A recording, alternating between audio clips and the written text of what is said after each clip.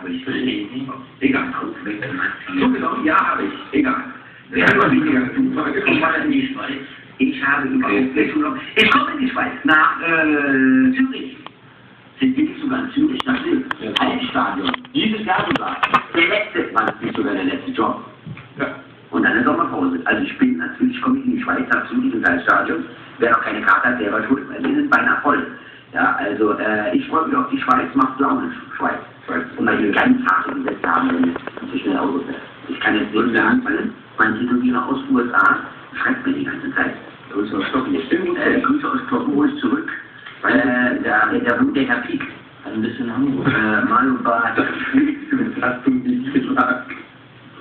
Wann bist du in Hamburg? Ich bin in Hamburg, meine DVD-Aufzeichnung machen wir in Hamburg. 3. und 4. Juni DVD-Aufzeichnung in Hamburg. Und nein, ich habe nicht zugenommen. Hamburg und Dagmeiß. Das ist doch hier das Shirt. Das ist wieder das Einwurf, der macht es. Ja, das ist, wenn ich bei Facebook ab und zu mal die Profilbilder angucke, dann werdet ihr einige mir recht geben, dass das mal gut ist. Ja, das stimmt. So, oh, jetzt geht, oh, Kinder, ich glaube, der Bachelor. Das ist der Trailer für den neuen Bachelor. Jetzt habe ich nicht mehr die. Was ist das denn? Was ist das? Oh, was ist das denn? Aber so Frau. Nein, noch nicht ganz das. Was ist das? Teller sucht Kriege. Ja. Ja, zu verschenken, eine Chance für die Liebe. Und da gibt es einen wunderschönen Film, geschenkt ist noch zu teuer. Robin Williams, Wo soll ich jetzt reingucken? Ja. Er ist bestimmt nicht in meinem Video. Du kannst nicht gucken. Ja, soll ich jedes Mal aufs Klo gehen? Ja. Was sind meine Schrank, Alter? Alban.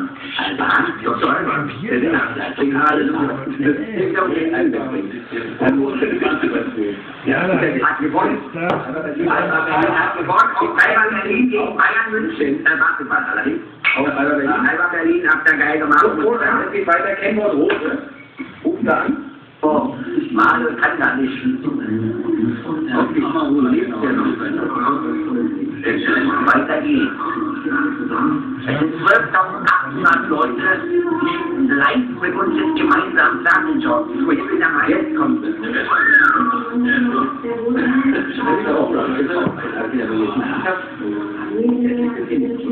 Der ist ganz der Kameramann.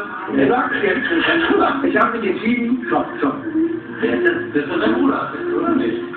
Bruder, bester Freund, aber wird das sein? Weil was macht der sonst dann?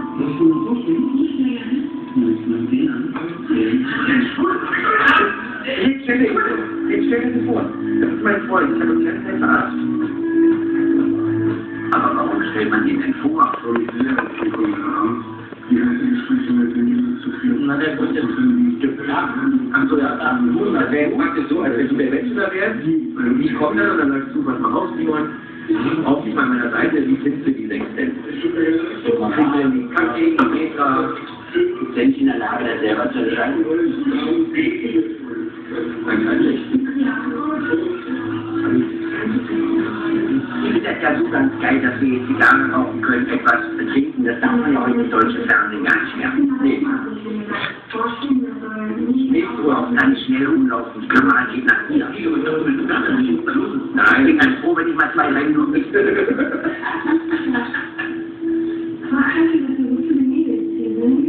Geht's gut? Mario, hör mal auf, mir SMS zu schicken, Alter. Jedes Mal unterbrichst du meine Live-Fernsehding. Komm mal, Halbfinale, Hertha gegen BVB. Komm mal. Punkt. Komm mal, Halbfinale, Hertha BVB. Was will ich da? Fernsehklick. Von Manta. Also jetzt können wir ein paar Fragen beantworten. Der beste Freund des Bachelors. Immer und überall dabei. Immer und überall dabei. Okay. Mein Beileid, warum? Guck lieber Fußball. Nein. Warum guckst denn du Facebook, wenn Fußball so geil ist? Gut oder Fußball? Nein, ich hoffe nicht, das ist egal, das ist einfach nur. Aber es ist jetzt nicht. Schaust du dir das wirklich an? Schaust du dir das wirklich an? Nee. Nein. Wir schauen in Wirklichkeit Porno, aber wir haben die Tonspur.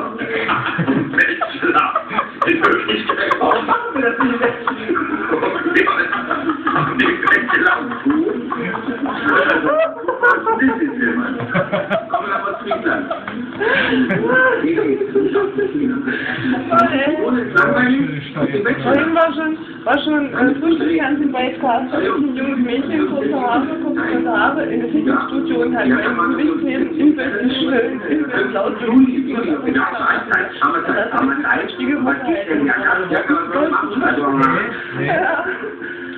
Das Geile ist, ich gucke, ich kann nicht lieben.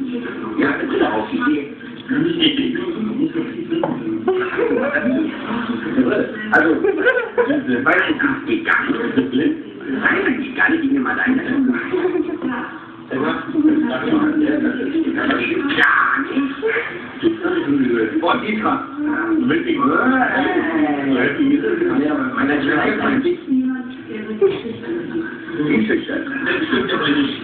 Auf nach Deutschland.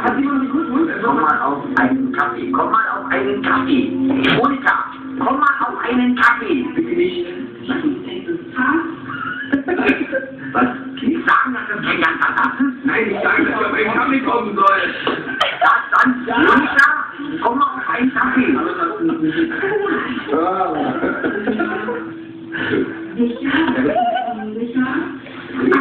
Sexuell gesagt, komm mal auf einen Kaffee. Ja. Was haben wir auf sexuell gedacht?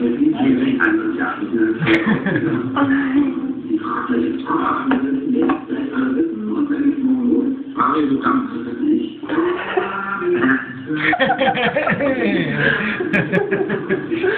Sieht raus. Die blenden auch keine Namen. Die blenden auch keine Namen. Die war nicht. Die war im Einzelnet. Das war die vom Einzelnet. Genau. Die ist auch nicht mein Kind.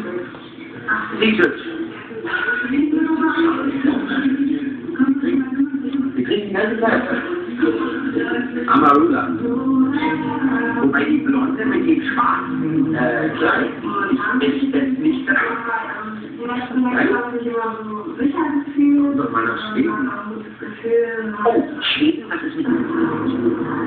Ich komme auch auf Kaffee. Komm auf Fanta. Da haben wir Gefühl, was Mathematik. Abends früher noch Mathematik. Oh, Klappe ist gleich, eigentlich glaube ich, ist das Hose. Was denn? Was denn? Alter, da muss ich eine Frau, nein, das geht gar nicht, wenn der Arsch rausguckt beim Gucken. Weil wenn du so sitzt und du siehst den Arsch raus, das war nicht der Arsch, dann ist doch nicht legen, Alter, was war denn das? So mit euch jetzt los? Nein, cool. Nein, hab ich nie gesagt, also ich bin aus Freundlich. Also das ist Kumpel Leonard, ist der Bachelor Leonard? Nee, das ist der Kumpel. Nein, also das ist einfach schöne Antwort. So. Komm mal, aber den macht da, eieiei. Ach, wenn du das spielst, geht bitte noch mal nicht, dass du kommen. Blasehase, jetzt wird es mal versaut. 12.800 Leute schauen zu, mit mir gemeinsam den Bachelor und neben mir Simon. Simon, viele Leute fragen, ja, wer ist Simon? Das muss ich ganz kurz erklären, wer ist Simon? Oh, die ist doch hier. Aber die ist da. Die gibt es also fast.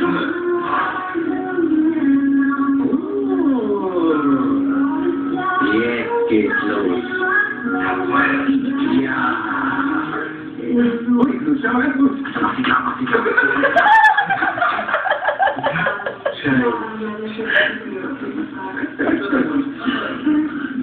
Das ist was. Ich will schlafen.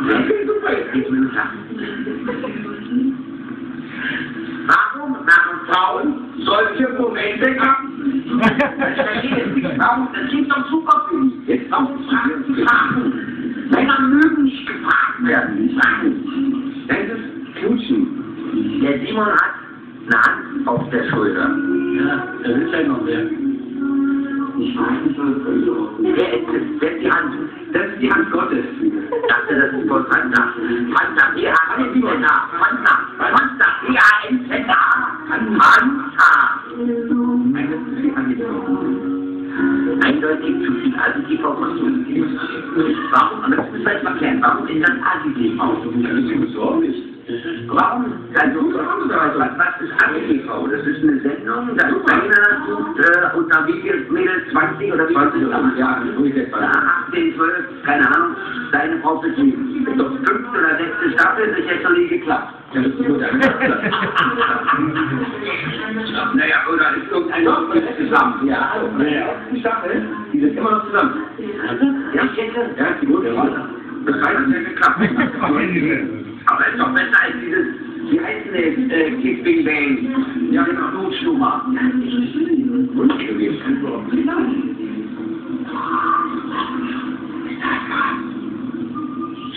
Die ist richtig, die war vollständig angesetzt. Ach, geht denn hier ab? Die wird richtig ab. Ich freue mich an, dass es irgendwann passieren wird. Bekommt ihr Hartz IV? Nein, leider nicht. Ob ihr Hartz IV bekommt? Steht das schon da dran? Bekommt ihr Hartz IV? 9. Ich bekomme Hartz 9. Du hast 12. Wer ist die 9? Ich bin die 12. Nein, also solche Fragen. Soll ich so sicher mal dabei, wie die Leute, die da so fragen, vielleicht mal eine andere Seite. Das ist, glaube ich, cooler. Wir sind da die falschen Ansprechpartner. Wie isst du Toffee? Habe ich noch nicht gepostet. Wie isst du? Wie esst ihr Toffee? Setz auf. Okay, wie isst du Toffee? Ich gehe mal noch einen raus. Komplett.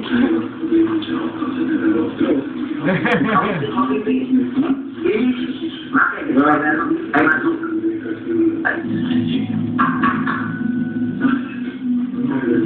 Afrikanische Kühe. Urgeil.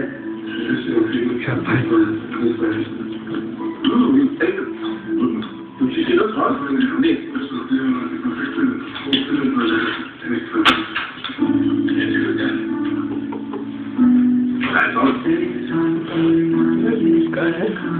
Erstmal das Wand. So was Ding, mein Bild nicht. Mein Tauch. Einer meiner Freunde ist oh, schon mal wesentliche Schritte in die Woche. Und zum anderen habe ich selber ein Leben auf viele Verkehre. Ich habe auch schon in vielen Momenten Berührungen, aber nicht Berührungen. Es gab Berührungen. Schon viel schwieriger, jetzt zu entscheiden. Ja, jetzt müssen wir ein bisschen die Spannung hochhalten. Weil. Da ist irgendwie hängen wir. Wir hängen. Nach dem Sofern, das ist eigentlich. Stimmt, das Uhr ist angehalten. Ja, auf den Schweine. Geht ja. Geht nicht. Wir kommen wieder. Jetzt. Vorbei. Weg. So wie weh ist.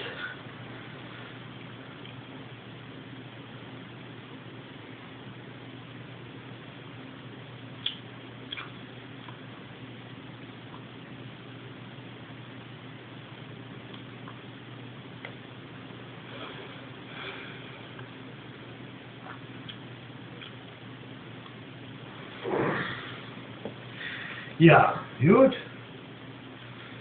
Bin ich ja mal gespannt auf dein Video. Also ich finde die Idee nicht mal so verkehrt, aber ich weiß nicht. Gut, wo war der?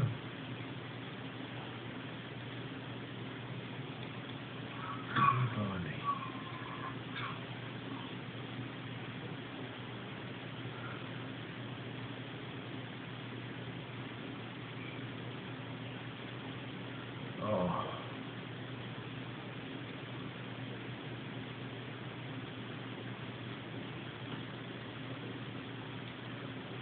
Kim?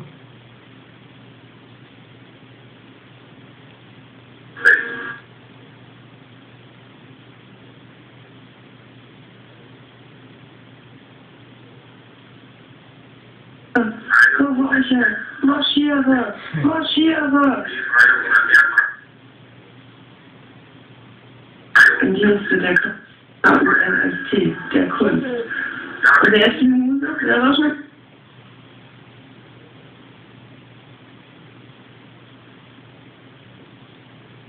Die Muse, kein Wolfgang Lettisch, kein Jo Konrad, kein Alexander Wagner, kein. Das ist der König, ist die Muse. Die Muse ist weiblich. Der Christian Mose ist weiblich. Da machen wir halt die Christianszeit. Da machen wir halt die Christiane-König dran. Ja, meinetwegen. Er kann auch gerne Jakob warum auch nicht. Auf jeden Fall Spaß. Es muss Spaß machen. Es macht keinen Spaß. Ja, und wenn nämlich die Typen weiter sich ihren Mund fröhlich reden und ihren Kopf sich glatzig sorgen, ja, dann geht die Welt runter. Wir brauchen weibliche Inspiration, wir brauchen Muse im Hintergrund, sonst wird das nicht. Und wenn die Leute lachen und keine Angst mehr, ja, die waren lächerlich als ängstlich, okay? Also lacht mich aus, ich lache auch nicht über mich selber, so wie Handymikro. Was gestern gesagt hat, ich habe mir mit Christian echt mein angeguckt. Ja, geil, auch für ein Stück gleich, ne? Und heute Morgen kam doch wieder Handymikro als Wortspiel. Und habt ihr das Berufswert gelesen? Was ist das bedeutet, ne? Gestern ist wieder lustig drüber geredet, weil ich so tot bin. Und Handymikro geguckt, echt mein und Handymikro, das ist gelesen. Jedenfalls, ja. Das ist eine Impulsgebung. Eine Mädchen ist eine Impulsgebung. Der ist selbstverständlich von der, gell? Ja. Ich glaube, ich habe schon mal gesehen. Stimmt. Der ist schon mal in den Weg laufen. Stimmt. Ja, hat mir dann auf den Kopf gelegt. Das ist schon gut. Wir sitzen dabei. Die Tränen, die sitzen dabei. Dass wir unsere Situation der Vereinigung nicht nur Objekt die Vereinszelle.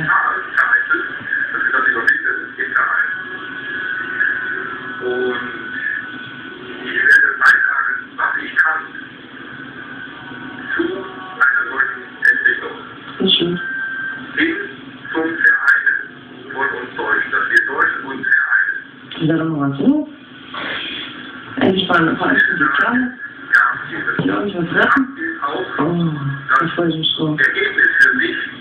Ja, die sich nicht mehr die Köpfe einklicken, sondern die sich gegenseitig die Wahrheit vorraten und wo sie dann demütig den Kopf einziehen und sagen, du hast gewonnen, du hast recht, das stimmt, ich kann dir nicht mal vorlügen.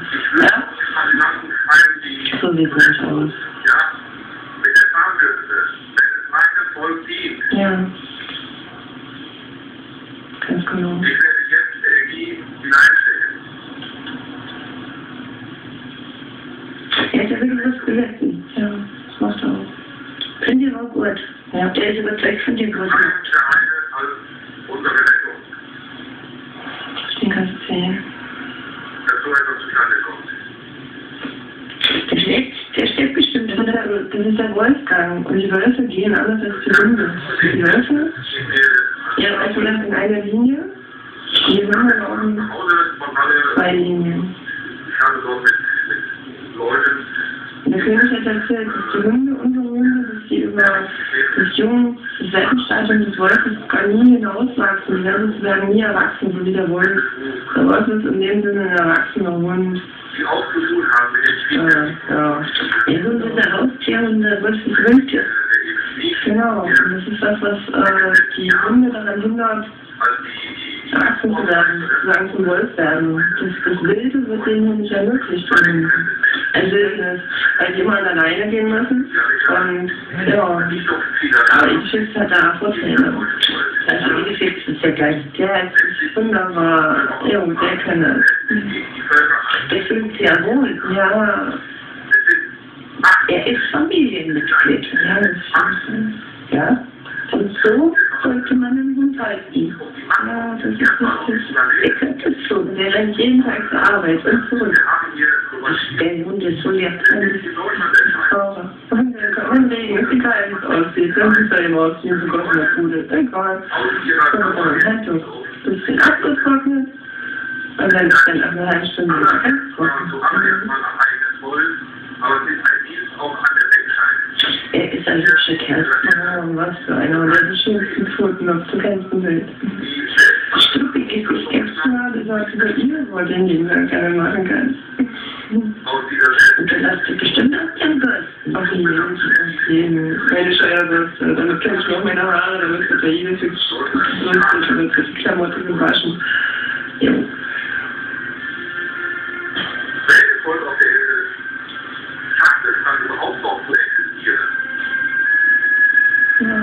spielen.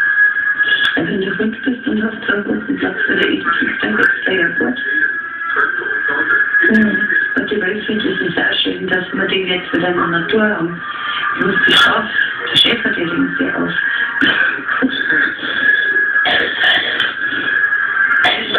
Wollen Sie mal aufhören? Kommt halt bevor das Wäsch auf. Gemischt wird. Dann muss man die Welt weiter ein bisschen füttern im Winter, oder? Und passiert sowas nicht.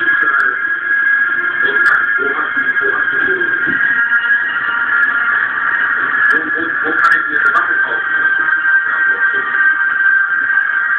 Solche Sachen gibt es schon. Aber einer von so,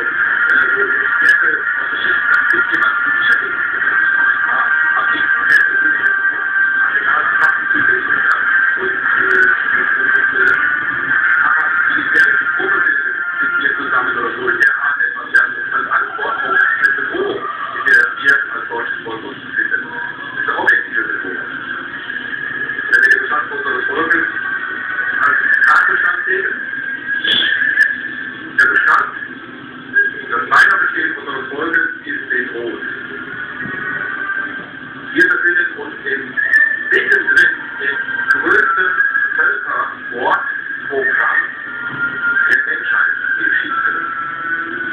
So ist es ja. Es folgt eigentlich durch Vereinigung oder durch Vereine, dass die Deutschen als Volk sich vereinen. Hier in Deutschland spielt die Befreiung auf diesem Erdball. Aus Gründen, die ich jetzt nicht weiter erläutere. Völkerrechtliche Gründe, geschichtliche Gründe.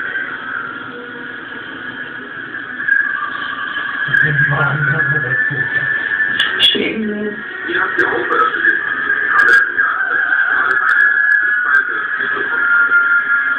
Aber ich bin Marktwirtschaft. Ich bin wirklich ein überzeugter Befürworter freier Märkte. Freien Wirtschaftshandel. Und ich treffe auch Menschen, die in der DDR sozialisiert worden sind und die mir glaubhaft erzählen, in wie vielen Aspekten das Leben in der DDR besser war, angenehmer war oder für die Menschen einfach ein menschliches Ich muss einfach nochmal ein Theoriebuch vorlesen, durchlesen, ich sage nochmal ein Vorwort. Und dann ordentlich in diese Nachschlagen sagt durch, ja. Da gibt es mal kleine Enzyklopädie der Frau bis zu Seite 200. Alles sowas. Poesie, Markenzeichen. Was ist meistens Bücher gesammelt hat, als der DDR. Und sie geht das so dann. Der war da eingelagert gehabt in einem Postamt am alten Verlassen. Ja. Und jetzt hat er keinen Platz mehr. Er musste raus und hat nach anderen Gebäuden für die Kinder gesucht. Ja. Oder ein Sackel, ein Lied von Kammisch, mit so einem Metallstück, total anstrengend. Peter Söder, der sagt, man ist das überlegen. Wir grüßen uns. Den mag ich gern. Der ist glücklich. Der ist einfach freundlich. Zentralverwaltete Wirtschaft oder eine Diktatur des Proletariats oder so eine sozialistische Diktatur des Volkes und so. Der wohnt da hinten bei Voralling. Das ist eine schöne Gegend da hinten. Die Altbauten. Der ist ganz schön. Ja, schön.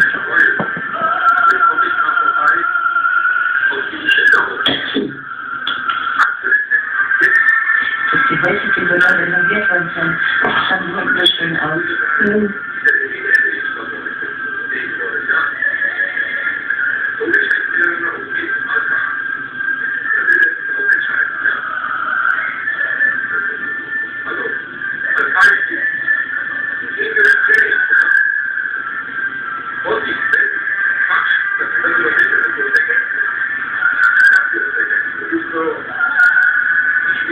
Das gibt es ein derart starkes Bedürfnis, was man vergessen will.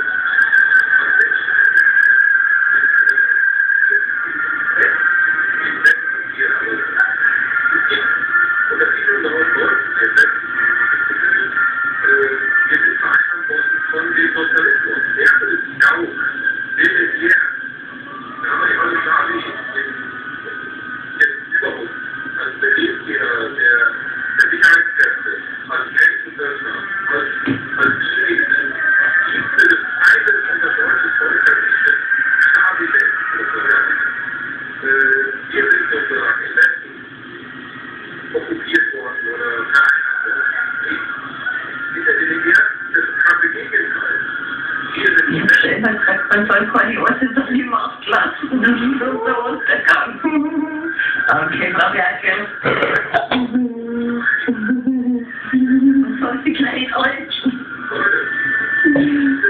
Von Salzhausmann.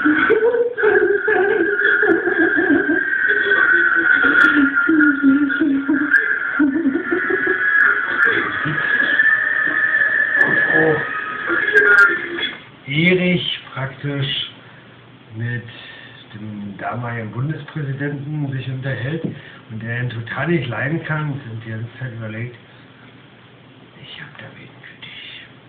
Ein IM-Spitzel, der den Sozialismus herbeiführen wird und denkt dabei an Merkel. Man denkt, was hat das für Zusammenhänge? Das ist ein ganz komischer Witz praktisch. Aber Merkel ist nur eigentlich ein Ossi-Kind, aber irgendwie denkt man nie, dass die einen sozialistischen Touch hätte, irgendwie gar nicht. Nicht? Nehmen wir mal, ich schicke ihm ein IM so, dass der gesamte Kapitalismus zusammenbrechen wird. Dann passt das, genau so war das zusammen.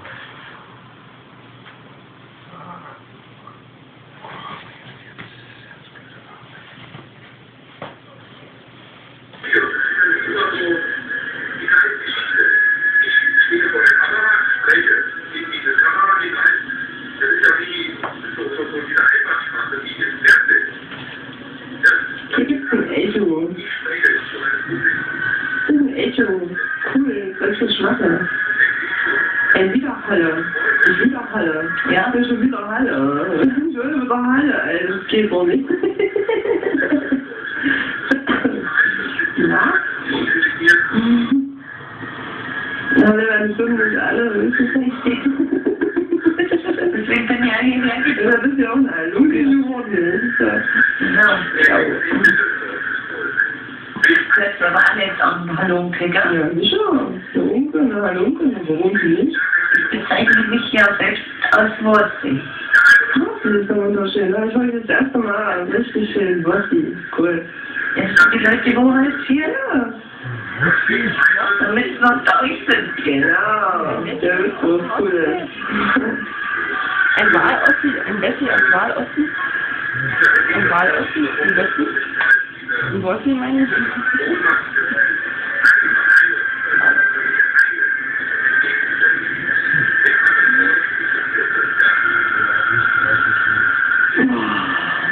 Ja.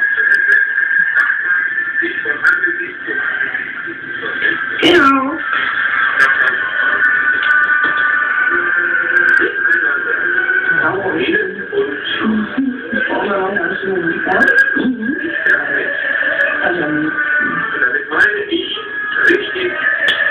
Ich kann mir wohl die großen Karten haben. So meine ich das nicht. Also das fand ich, dass man einen Verein bildet. Ja. Dass man Meine weiß immer, wo ich was habe. Gemeinsamkeit herstellt.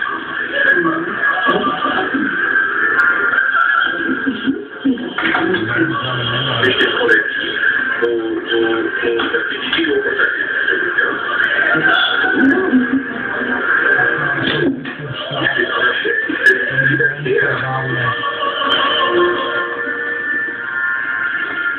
Ich rede mit. Oh, das ist ganz gut. Da kann man die Gefühle ganz schön gebaut.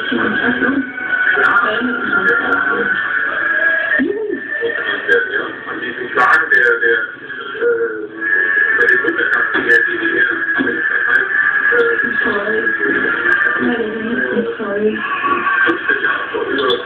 Aber dann wirklich die Sachen mal aus der dänischen Wechsel. Das sind ganz Monate. Die hat ganze Mondeszeit und das war das Schocken. Humor und der Humor von das war das Schocken. Früher Menschen und Knochen. Also noch ist schon wieder, also haben wir mal eigentlich alles super. Ich war natürlich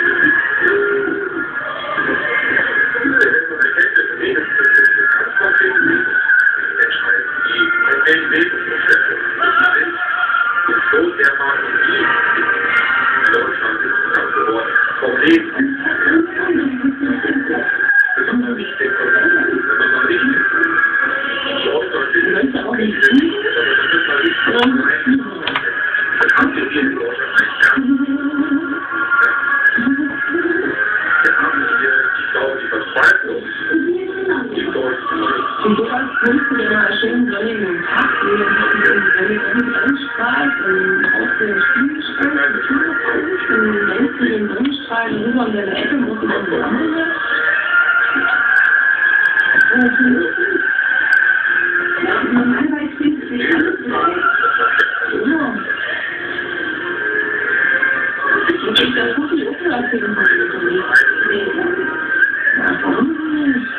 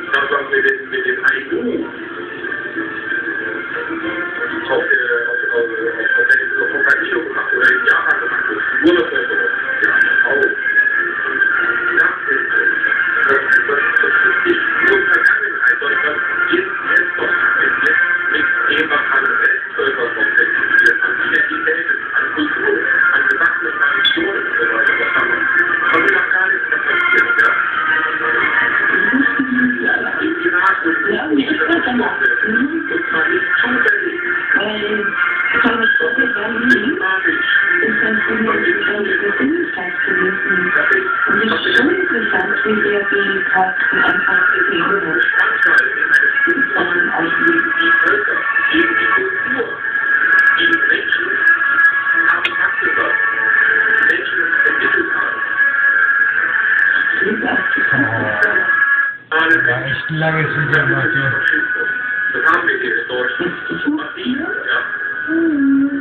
Wolfgang hat das so lange gemacht. Legst du das schon wieder hin? Haben wir da noch was Linksrechts gegeben?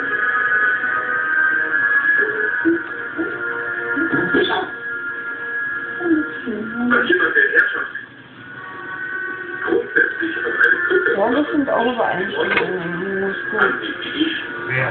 Wolfgang und mir. bin ich von vornherein bin ich antifaschist. Und was? Weiß ich von nicht. Was hat jemand gesprochen? Wenn jemand jetzt meine Sprache selbstverständlich als Rechter eingekämpft ist, ich bin in der Schublade rechts automatisch, ja.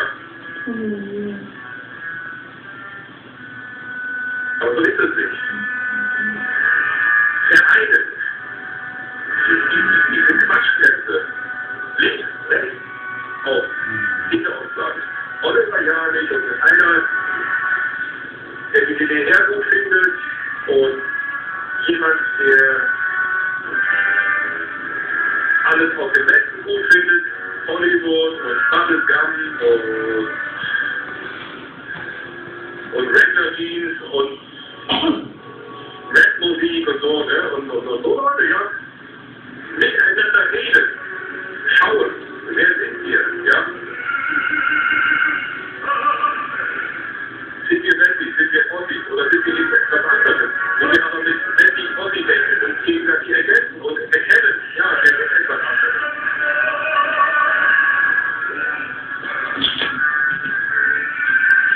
Leben, kann man doch immer. Ja, warum bist du Freunde? Hier musst du das wieder rum. Der beste Freund kann man schon noch spielen. Immer wieder mal nicht so ein Sagen, was ich gesagt habe. Ich stehe in Er hat ja bestimmt schon Kinder und so weiter. Willkommen im Club. Das kann man auch schon sagen. Na?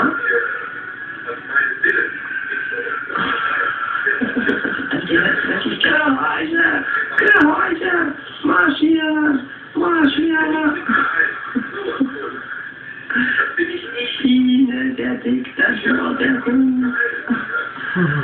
Biene, Gehorche, Gehorche. Propagandabilder. Nein, den Gehorsam dranstellen, heißt es.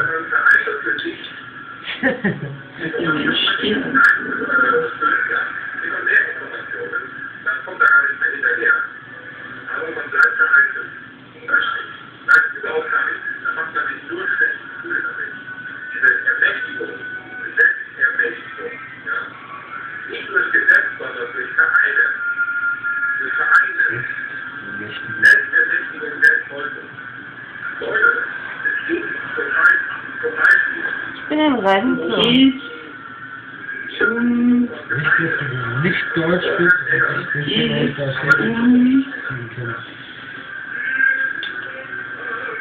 Die Waschmittel, der Waschmittel, von denen geht's Wir haben viele Möglichkeiten. Ich bin Rentner. Es ist wichtig, dass Nie Rentner. Ne? brauchen die den gelben Schein, ja oder nein? Ja. Dieses Sein, dieses relativ rein, ist kein.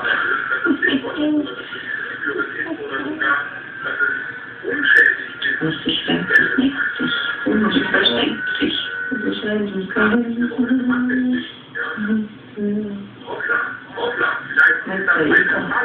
ich hab die Pulver gefliegt. So. Und dann aus. Oh, na, aua, von Verhältnissen, immer noch, jeden Abend. Wenn ich was anderes Lustiges erzählt wird. Ja, da alles, ja. Ich hab mein der ist immer noch nicht. Den findest du auch. Da habe ich einen Film gemacht. Als ein schwieriger Patient. Kannst du mit mir zusammen eine Folge gucken. Empfehlenswert, sehr empfehlenswert. Ja.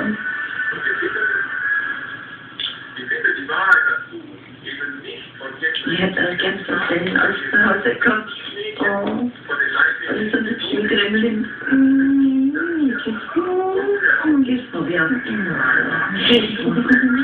Gestern war man doch alles verliebt, oder?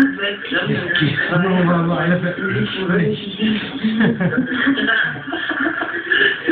Genau.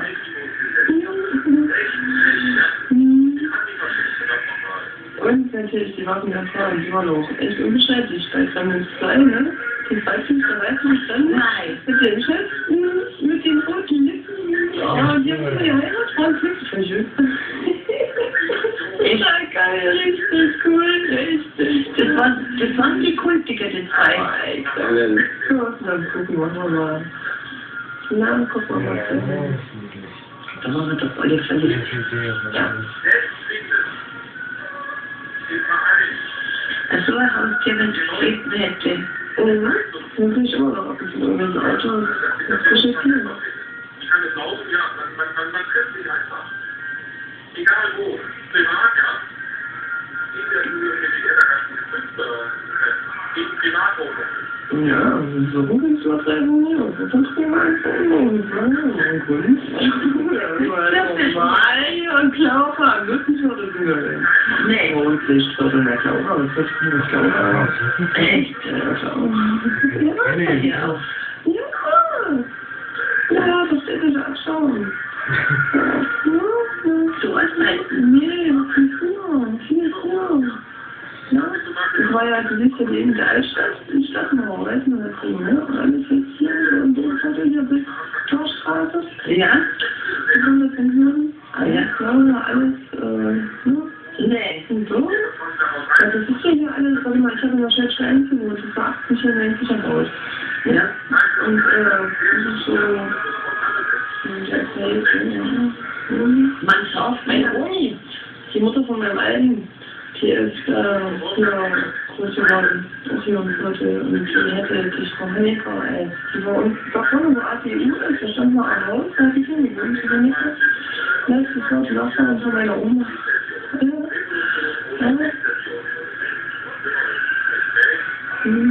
Die gab es mal jetzt vor 2 Jahren, also alte Hinterhöfe und alte Häuser, davor gab es den Schuster. Eine richtige DDR-Schuss da drin. Also hier die Bäckerei. Super schön, das Hotel hinten eine Pulverweite ist. Okay, ist gar nicht weit, das ist die schöne Rennbahn, das ist ein bisschen grün, ein bisschen noch da. Ich weiß, das ist bloß ein kurzes Stück über die zurückgegangen. Ganz genau. Sofort kannst du Wäsche waschen lassen. Saugen, Wasser holen, das ist gleich an der Saal, das ist geil. Und sollst nicht ab, hier bist du nämlich weiter oben. Hier muss echt auch übelst viel Wasser sein. Unten sollst du da knoten. Also, wo der Platz da drüben war, da ist er richtig schön, gell? Was willst du nicht? Ich auch machen. Jetzt? Jetzt bist du auch machen, oder sagst du? Nein. Glaube ich nicht. Also bei uns ja nicht. Aber eigentlich. Eher selten. Also wenn dann, das ist Wasser, wenn hier irgendwas war, da unten, da wo die Energieversorgung ist, na, da haben wir diese Wasserbau, ne, die über, dann, Altenheim haben schon evakuiert, die EVV. Dann haben, da hinten bei der Ankerstraße, der Linie unten, und hinten Talstraße. Das heißt gerne. Schade, das ist eine Abhängigkeit, das ist schön. Oh ja, ich hab's gesehen. Scheiße. Oh, da war ich schon mal oben. Ich finde das schade, wenn die so. Ey, die können sich schon Dachboden, da kannst du echt so Kälterhund. 20 Meter, Dachboden. Also unvorstellbar, gell, wenn es von den alten Häusern kaputt gehen. Ich hasse das immer. Ja, aber das wird nicht, das wird nur helfen, dass renovieren wir alles, wie in Merkerstraße 5, machen wir eine kollektive Sauna. Merkerstraße 5, direkt am Markt, also mit den Seitenstraße. gegenüber vom Gottesdienst gegenüber. Das ist ein riesengroßer Saal, barock, und da sind drumherum um den Saal Öfen und von außen wird es beheizt. Und dann hatte ich mir überlegt, dass wir alle kollektiv eine Sauna drin machen, also richtig heißen, anheizen und dann ganz viel Wasser verdunsten und so. Und dass die ganze Luftfeuchte, das ist ja ganz viel Stück, und den müssten wir dann gleichzeitig abklopfen. Nicht abklopfen, sondern Pinsel runter. Ja, die Luftflüssigkeit, das ist wichtig, weißt du, so ein Kollektiv wie Sauna, machst du da eine ganze ewige Zeit lang Sauna, jeder lernt dann Sauna, sauniert dann mal und arbeitet ein bisschen schwitzen nebenbei, weißt du, was Schönes machen. Ich stell mir vor, im Kollektiv wird das gemacht und jeder kann sagen, ich hab mit saniert. Ich hab mit saniert, weißt du was? Und dann wird es auch, dann hat es auch einen enormen Wert. Und das machen wir mit allen so einem Wittekind, das machen wir mit das Wittekind Deutschland. Ja, Wittekind kennt Deutschland, kennt schon das Wittekind-Park, da kommt die extra aus Deutschland hierher, also mit ihrem Wittekind-Park, da kostet ein bisschen mehr dann hier was aus. Das ist schon mal wissen, ne? Da haben wir ja 20 mit dem Wittekind, ja, das war der erste, den ich gesehen habe, ich war sofort begeistert von ja, das ist abfall. Wie? Das ist so geil, das ist der typische Hallenser. Das ist mein Form. So mag ich die Hallenser. Das ist das Rauchverbot bei der Polizei im Treppenhaus. Das ist scheiß drauf, Alter. Ich bin mir länger, als es ein Verbot gibt. Das ist so dieses, ich hab fucking Bock. Ich gebe mir doch keine Mühe mehr, aber ich muss ja immer. Wann geht's denn mal nach vorne? Wann kann ich denn mal für irgendwas tun? Ich schon nicht klar, wirklich so, ja. Und dann war es unerfüllte Zeit. Also die hat schon irgendwas. Ja. Ich weiß nicht auch immer, warum hier ständig Kamerateams am Start sind, ne? Ja, das war drüben, das war das hat der Brücke rüber, da haben sie mal gesehen. Ja, ständig war da irgendwelches Zeug. Und da hat der Peter so dann auch mitgemacht. Ja, richtig, kann sein. Der hat doch den Typen da im Gartenhäuschen gespielt, oder? Kann sein, das ist nicht mehr auf den Nachbar. Von Franchen. Das ist, wenn ihr guckt, live mit Millionen anderen Menschen. Ja, das haben viele von Fernsehen. Ja, ich bin jetzt dabei. Ein paar Sachen fühle ich mir dann auch an. Nur so wie es CM-Spiel ist, ich wusste immer vorher schon Bescheid, wenn die jetzt von den 5 Toren geschossen haben, denen nicht beiwohnt. Dann hat man ja nicht ausgemacht, nach der ersten Halbzeit, wir wollten dann was anderes tun. Wir wussten, okay, da kommt nicht mehr so viel, da kommt man dann reden. Ja, nachher haben wir noch eine halbe Stunde. Ja. Ich bin schon mal Fußball.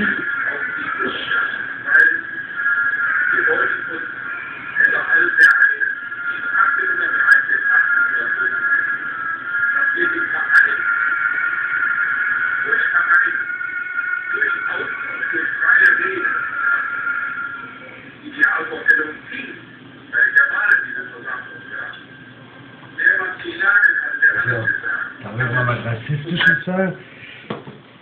Fällt mir ja immer wieder auf, sag mal, wir haben ja nun mal die 4 großen Rassen. Genau, die Weißen, die Schwarzen, die Araber, die Indianer und die Inder. Ach ja, die Chinesen habe ich ganz vergessen, also 5 große Rassen sind da. 6. Hast du aufgezählt? 6 bitte? Okay, also nochmal die Weißen, die Schwarzen, die Araber, die Indiker, die Chinesen und die Indianer. Was sind die Aborigines? Sind die auch rot? Sind auch Indianer? Die sind auch ganz anders. Ja, sind die Indianer. Die Eskimos? Ach. Nee, Eskimos sind keine. Das sind Asiaten. Mhm. Ja, Aborigines, wollte ich sagen, zählen weder zu den Schwarzen noch zu den Asiaten oder zu den Weißen, zumindest ganz sicher. Sehen außergewöhnlich anders aus. Ne?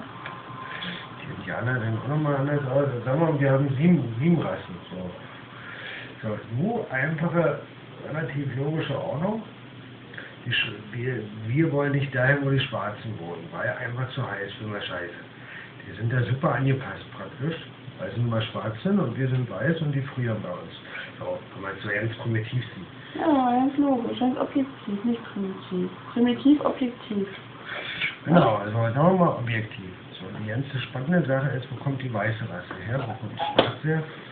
So, viele sagen ja, dass wir aus Afrika kommen, was ja für mich jetzt noch nicht mal so logisch ist, unbedingt. Also das Stimmt einfach nicht. ist eine These, die ich sage, naja, weiß nicht. Ich glaube eher, dass wir dann dunkler werden. Du glaubst eher, dass die Ägypter, dass die schwarz waren, nicht weiß. Hm? Dass die Ägypter schwarz waren und nicht weiß? Die Pharaonen. Nee, die Pharaonen waren Araber. Also vom Aussehen her. Also dunkler, Schokolade, aber hat nicht keine blauen Augen. Blaue Augen sind nicht so häufig. So, die gibt es halt, sagen wir mal, die Russen,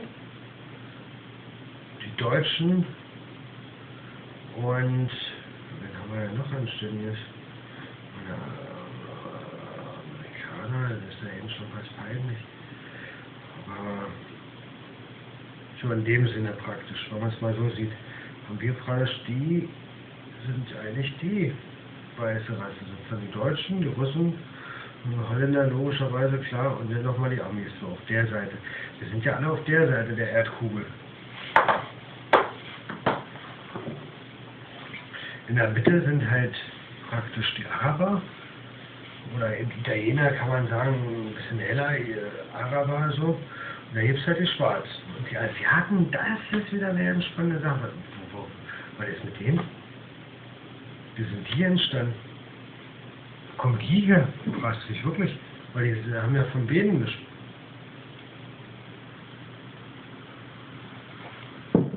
Die Asiaten unterscheiden sich ja von uns nicht durch die Hautfarbe, sondern einfach durch ihre Schlitzaugen, sagen wir mal, in dem Sinne.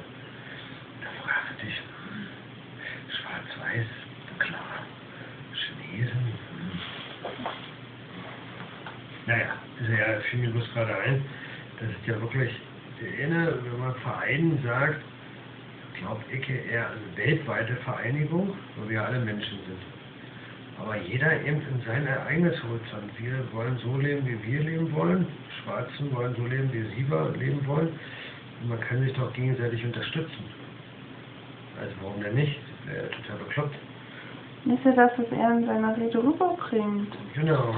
Das macht er jetzt einen Kleinen mit Ossis und Wessis, weißt du, dass wir uns nicht trennen, sondern aneinander wachsen. Genauso überträgst du das dann auch. Die Welt. Dass wir sozusagen sagen, okay, wir sind zwar unterschiedlich. Aber wir können was, das wisst ihr noch nicht, und ihr erzählt uns was wir noch nicht kennen. Na, fertig. Es wird unterschiedlich, aber nicht viel. Ich sehe jetzt an der Kugel. Muss immer seinen Schwanz rausholen und irgendwie rumschleudern. Das ist auch so eine typische männliche Sache. Nicht sowas von gegenseitig befruchten. Die nehmen das immer wirklich. Ja, das muss jetzt nicht direkt sein. Aber so, dass man irgendwie, ja, also gemeinsame Schnittmengen weltweit, aber dann eben auch sozusagen sagen, okay, du fühlst dich da wohl, wir fühlen uns da wohl, wir teilen das alles auf. So. Das heißt, ihr lebt da, wo ihr glücklich seid, wir leben da, wo wir glücklich sind, und dann ist doch ihm geholfen. Und wenn man da leben kann, weil die Syrer haben ja echt einen Scheiß jetzt an der Backe. Das darf einmal nicht passieren. Dass man einfach von zu Hause weg muss, irgendwo hin muss, wo man ständig genervt ist, weil das Wetter kacke ist, was nervt. Ist doch, keine Ahnung. Und das mit der Arbeit ist genauso eine Kacke. Die Deutschen ziehen ständig hin und her und immer der Arbeit hinterher. Da kann man nicht sesshaft werden. Also ich halte das für eine unglaublich wichtige Sache, dass man im Laufe der Zeit lernt, okay, da ist wirklich schön, da fühlt sich wohl. Zum Beispiel aus Handymikro, weil da einfach wunderschön ist. Und das ist mein Terrain, hier kenne ich Leute, und hier bin ich sesshaft und bin es gerne. Und wenn ich in Berlin leben müsste, oh nee. Wahrscheinlich würde verschiedene Städte aussterben. Wenn ich so scheiße.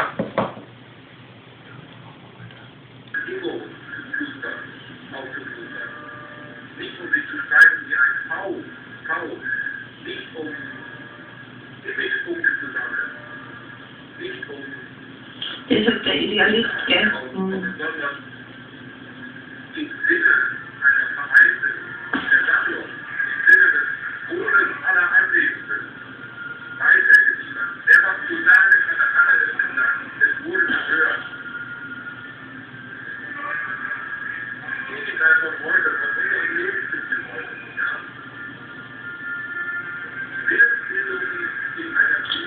Verein oder Verein, ja, je nachdem. Verein. Viele Schweine.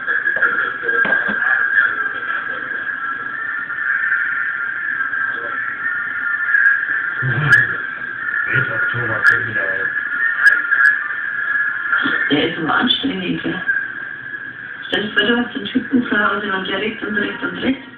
Das macht er ja nur noch alleine nicht. Ja? Mhm. Das macht er nur alleine nicht. Das kann ich durchgehen lassen. Ist mein Vater bekifft?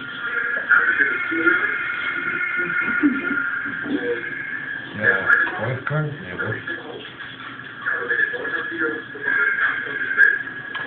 Ja, wie wäre das ist also ein Hilfe? Ja, dann ist ja ist doch die Frage. ja, aber... Das ist ja klischeehaftiger.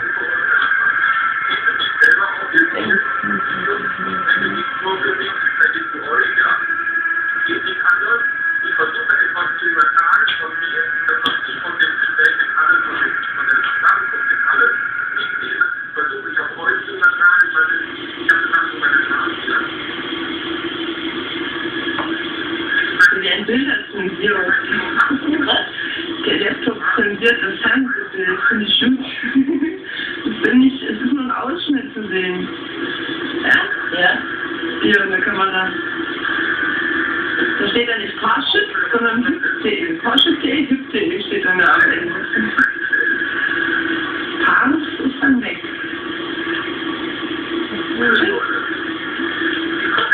Na? Das ist bei mir. Mit Echo.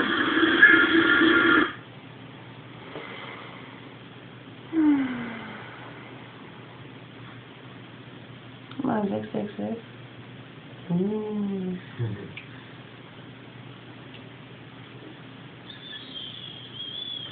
Oh mein Gott. Was ist denn da unten rechts? Was ist denn das? Unten rechts, was ist denn das? One-Piece Senji, der 4. Mal in Barati. Quantum Production 123. Mach mal an. Das Leben auf See kann ganz schön gefährlich sein. Stimmt. Ich bin jetzt hart aufgeregt, weil an Bord kein Polizist ist. Mein Ansatz ist wohl gar nicht so einfach. Das wäre wirklich nicht schlecht, jemanden dabei zu haben, der